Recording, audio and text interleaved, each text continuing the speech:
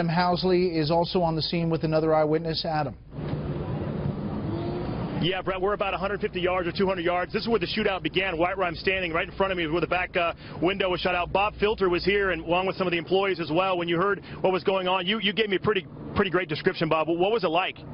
Well, it was chaos. The cop cars were coming down, the sirens were going off, and right in front of the building, all of a sudden we heard a shot, and they blew out the back window of the SUV. It traveled down the street here about another 2 blocks, and all of a sudden they started unloading, and it sounded like Vietnam out here. They were shooting like crazy.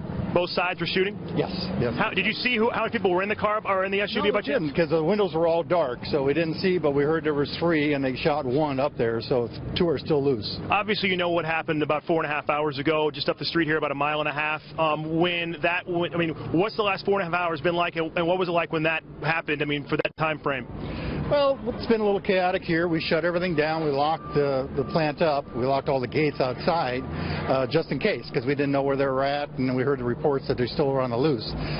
So we thought everything was under control because we've been watching the news reports up there, and it looked like the cops were at ease and stuff like that. And then all of a sudden this happened this afternoon. They must have flushed them out from somewhere, and there we are. What's that feel like to have this kind of gun battle literally feet in front of this business? My heart's still pounding like crazy, I'll tell you. It was very, very scary. Very scary. I mean, when we heard the shots, I hit the dirt, and so did everybody here. We got everybody down, because flying bullets, you never know where they're going to land. Right. So. Bob Filter, appreciate your time, and sorry to meet under this circumstance. But, Brett, again, I'll show you the scene right over here. Well, actually, we're on the scene again.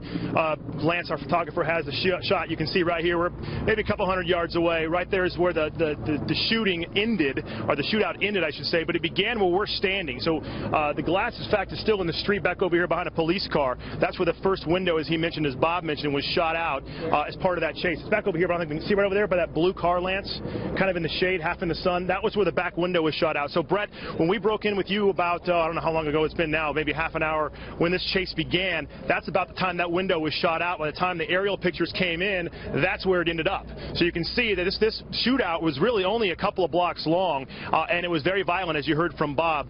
We met a couple other people coming down the street saying that they heard the gunshots as well, and pretty much everybody just hit the ground. And I got to tell you, it's out here, as you might imagine, all throughout this area for the last 4.5 hours. To say it's been tense is an understatement, Brett.